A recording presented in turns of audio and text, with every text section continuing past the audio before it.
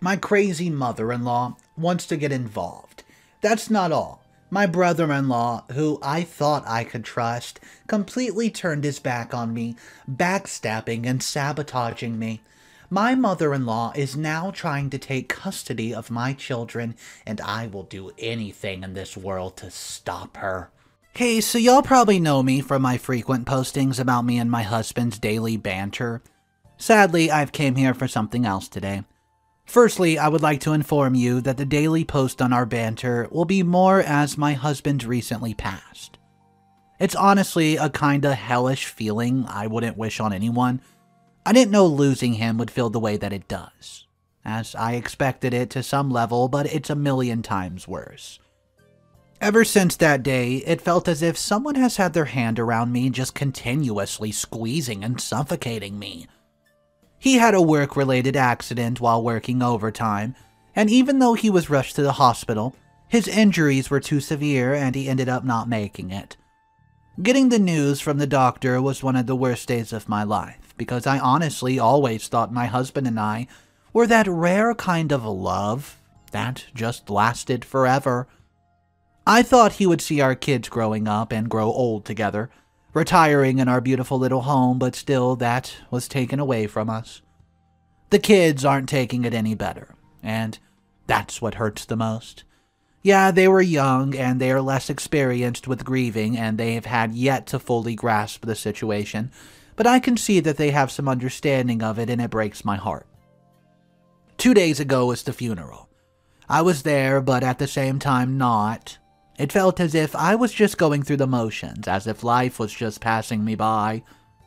Everything I did felt like autopilot. Even now, writing this, it amazes me the level of awareness I have, even while still feeling so lost. The only time I was ever really pulled into the present and aware of the grieving mind was when my kids needed me, and I'm most grateful for that. It still hurts, though, trying to be strong for them. That's the thing with grief and having kids around. A lot of times you'll have to bury what you feel to keep them afloat, and to show them that it's okay. To be the shoulder to cry on, and the only one that they can rely with. That's what I did that day.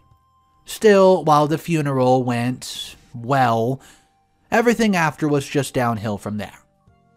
After the funeral, I was preparing to rest, absolutely exhausted mentally and physically, but my crazy mother-in-law decided to call a family meeting. Note that I and this woman never get along. She's always treating me coldly with scorn and despise, making it very obvious whenever we had it to be alone, but someone masking it whenever my husband was around. Tuh. In simple terms, she has always tolerated me but never liked me. Don't know why, as she never made it clear. Still, knowing how unreasonable she could be, I decided to go along with the family meet to see what the heck was that grumpy old jerk's problem. Plus, also wanted to see what was so important it couldn't have waited even just a few days after my husband's funeral. I remember thinking as I sat with the other members that it would have been much better if she was the one dead, not my husband. But I recalled the thought as soon as it came. Anyways, eventually the minute everyone was present, and the first thing that came out of her mouth was that she wanted custody of the kids. Now, let me tell you, I was so shocked it wasn't even hidden. I knew everyone could tell by my stunned expression I wasn't expecting that in the least little bit. Anyways, I asked her why she would want the kids, and I crap you not. She straight up said because she didn't want me killing them the way I killed her son.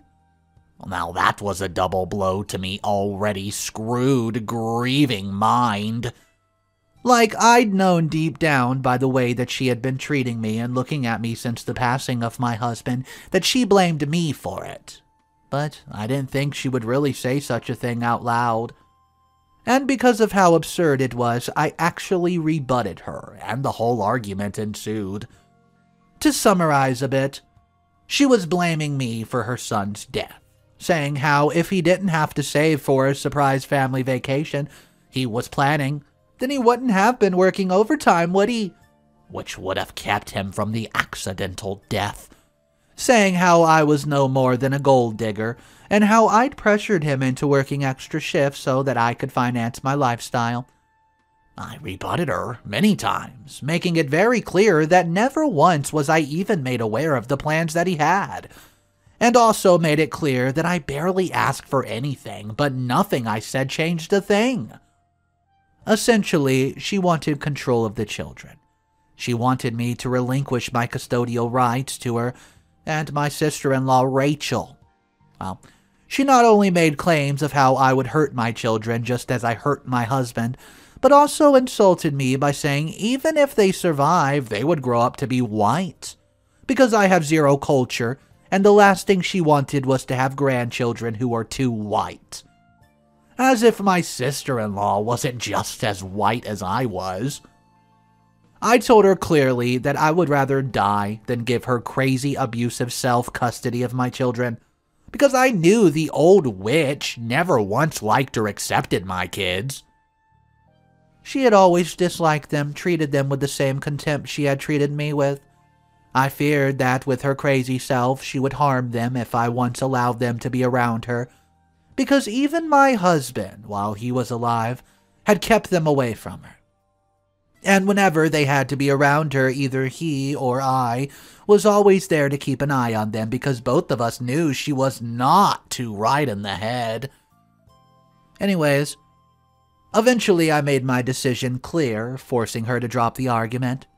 When she left, I knew she wasn't satisfied, because her face spoke volumes. Still, I thought that would be the end of it. So, imagine my surprise when I woke up to my rich brother-in-law ringing the life out of my doorbell the next day. I'd honestly opened the door expecting to be greeted warmly, as he was the only member of my husband's family who had always treated me with love, care, and respect. Our relationship has always been good. Still, one look at his face and I could tell something was wrong and something had changed. He didn't seem friendly, instead his gaze was similar to his mother's, hateful and riddled with contempt. It honestly hurt, because grieving the death of my husband, while also losing one of the major emotional supports I had, was painful. Once I had let them in, he didn't even wait for me to ask any questions before he delivered his offer. It was simple. I would either give up custody of his nephews and niece to his mother and wife, crazy mother-in-law and jealous sister-in-law, or he would dissolve the trust fund he's made for them. At this point, I was absolutely shocked hearing those words. It honestly felt like getting sucker punched in the guts, because just as much as me and my husband had known of crazy mother-in-law's strong dislike for the kids and her abusive nature, brother-in-law also knew. He was even the one who warned us never to leave the kids alone with her. Yet there he was, trying the exact opposite, barely even 48 hours since his brother's body had been put to rest.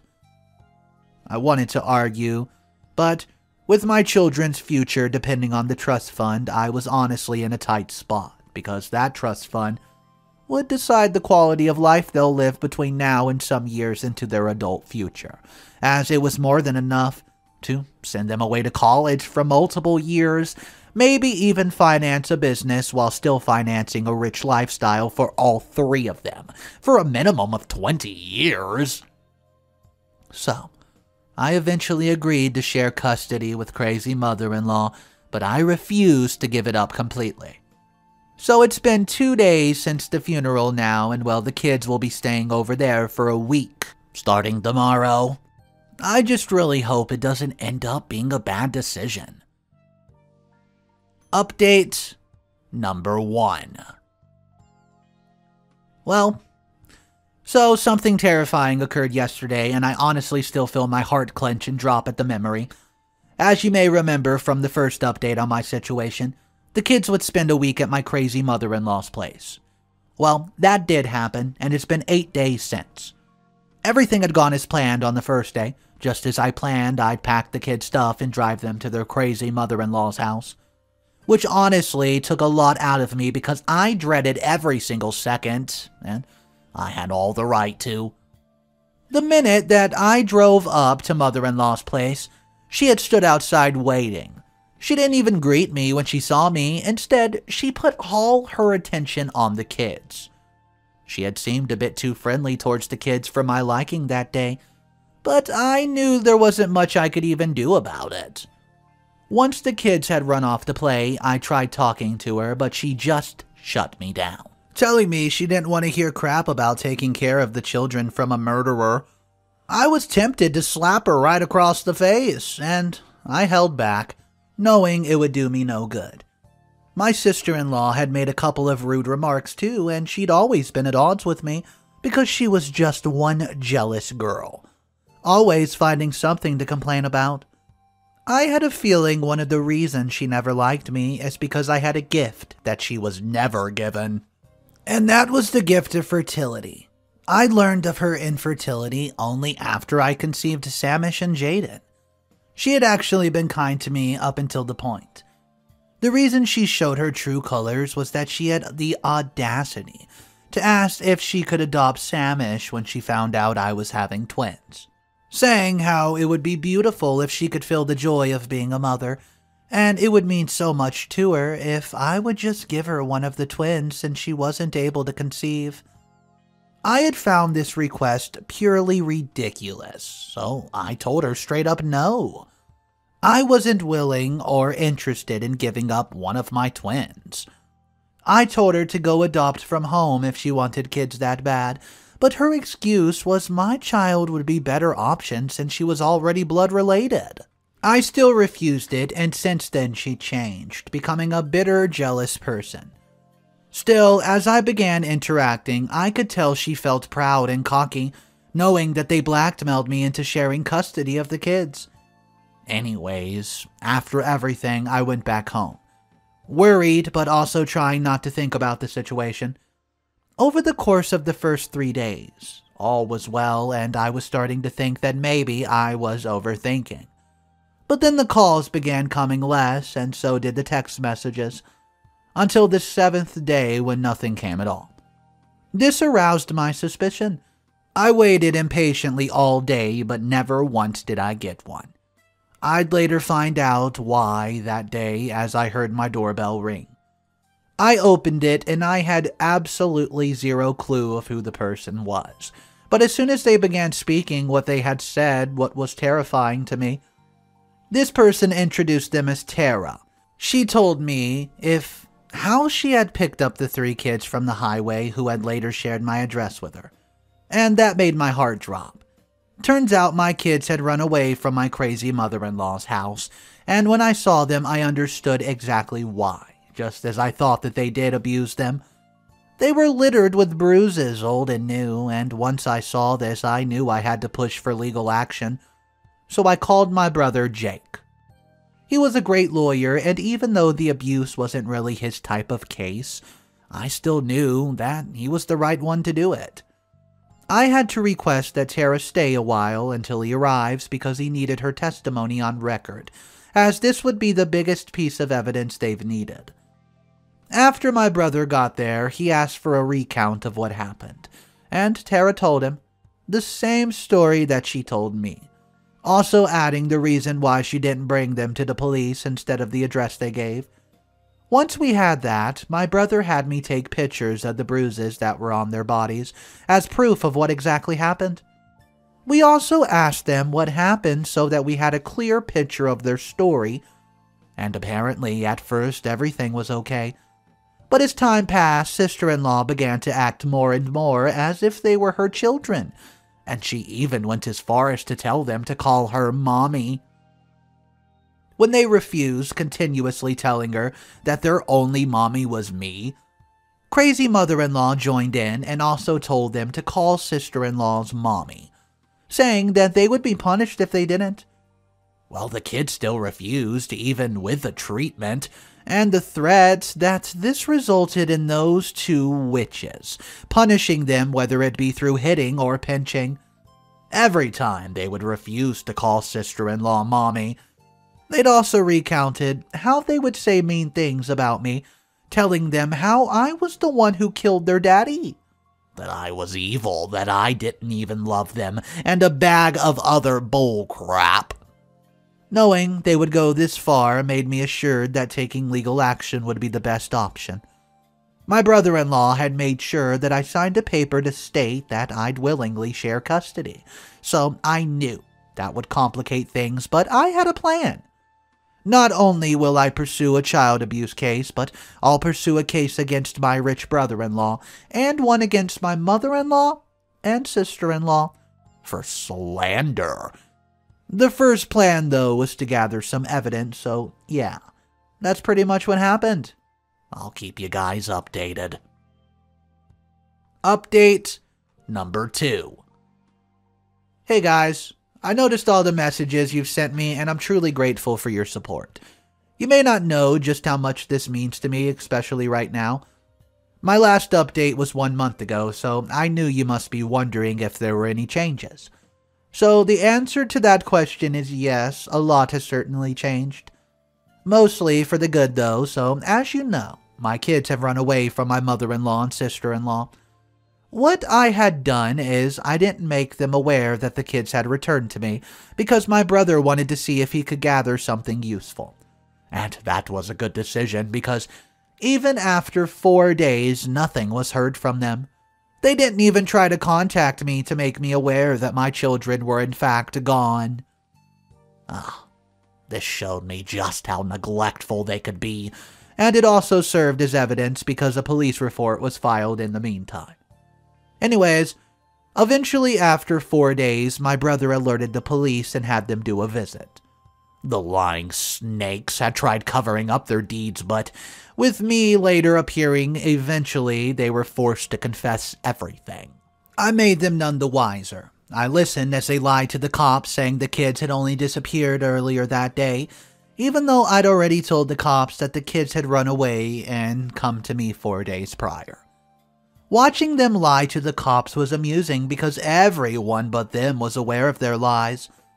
At this point, I almost burst out laughing when they began crying and saying how they were planning to file a report and a bag of other bullcrap. And honestly, while it made me mad to the max that they would go this far, I also smiled because their lying to the cops about the actual situation was just perfect evidence for me to gather and use against them. Anyways, after listening to all the lies, my brother appeared with the kids in hand, along with papers from court. I wish you could have seen their face when they realized they got caught in the act.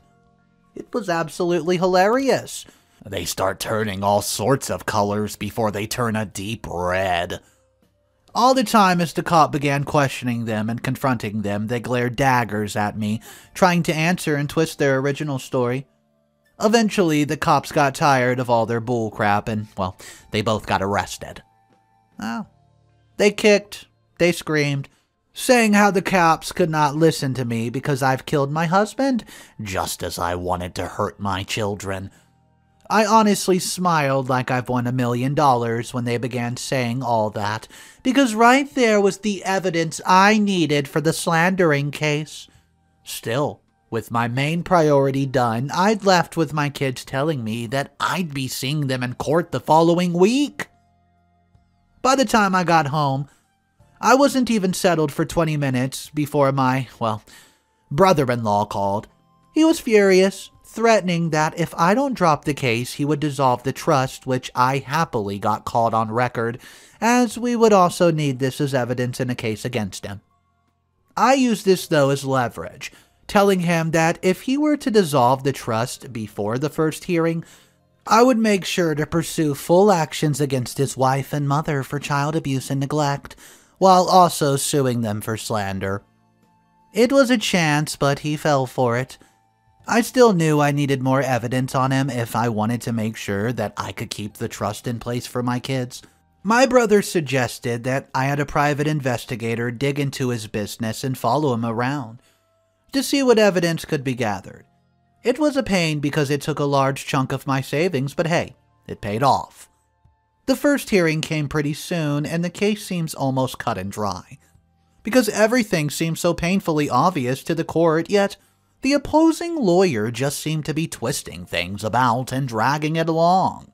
It was honestly annoying hearing him try to bring up my husband as if to try to get something out of me, but I kept my calm knowing it was just a matter of time, as it was pretty much two different cases.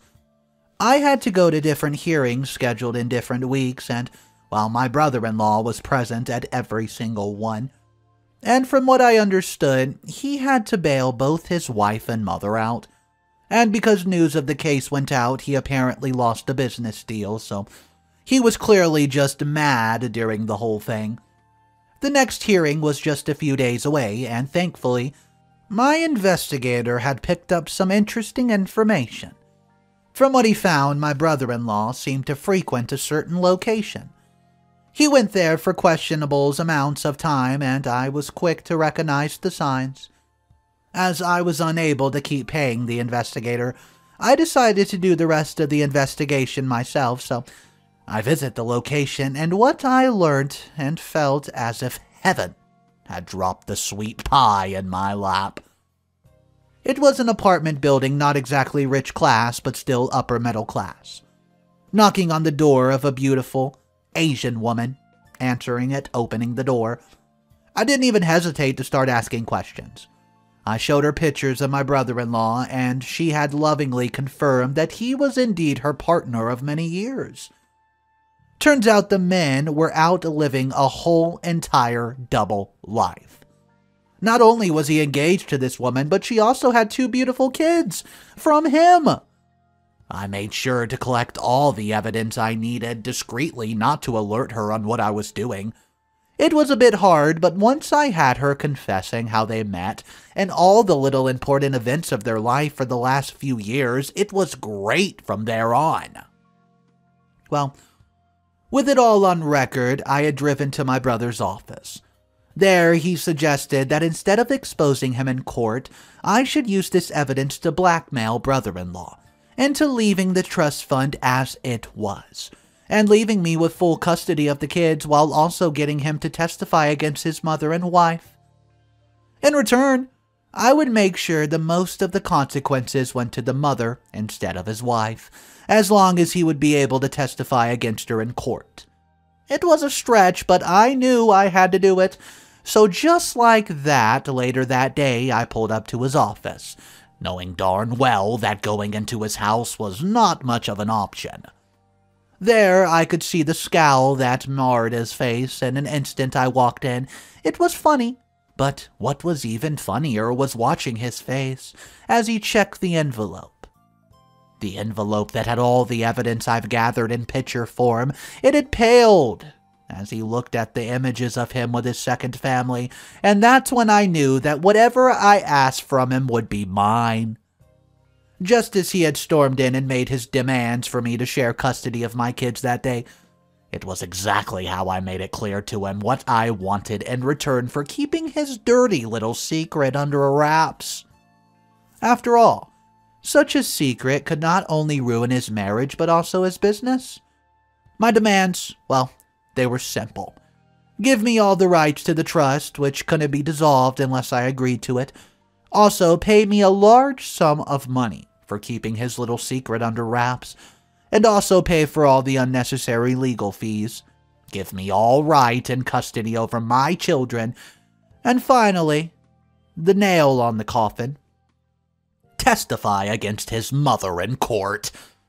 I honestly felt like an evil villain from the movies at that moment, and I didn't feel at least bit guilty, because power was addictive, and right there I literally held his whole life in the palm of my hands. I didn't even need to play the recording I had. He told me he would have his lawyer draft up some papers, but he was already behind on that. Only a few minutes after agreeing did my brother appear with a contract that he drafted himself while listening in on the whole conversation from the phone. So, just like that, he signed his soul away to me. This feels amusing writing it, but oh well, LOL. Anyways, after blackmailing the crap out of that dumb dude, I had to return home with my brother, so now we'll just wait until the next hearing.